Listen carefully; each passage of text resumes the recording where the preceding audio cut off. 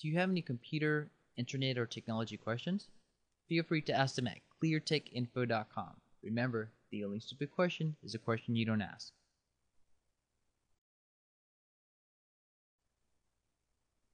In this tutorial, you will learn how to modify various monitor display settings in Windows Vista. Right-click anywhere an empty spot on the desktop, choose Personalize. At the bottom, there will be Display Settings. Click that. And then it gives you various options, like to increase or decrease resolution, the color depth, also if you added a second monitor, it'll give you the option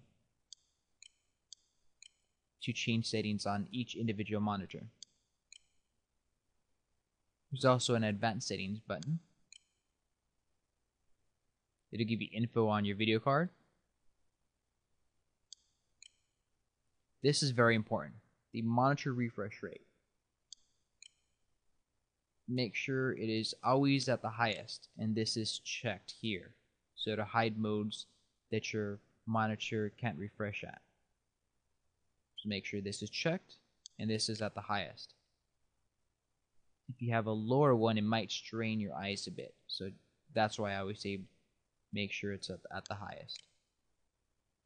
And you could also change other options. This will take you to an NVIDIA control panel, since I have an NVIDIA video card, and it has even a different set of options for that. If you have an ATI video card, something else will pop up.